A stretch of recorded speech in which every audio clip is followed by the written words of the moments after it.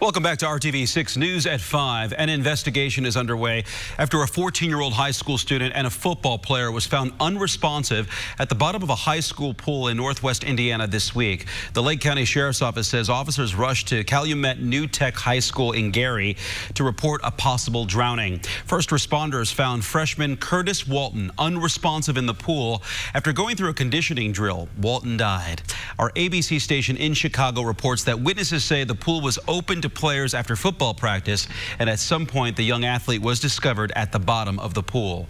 School officials could not say if Walton knew how to swim.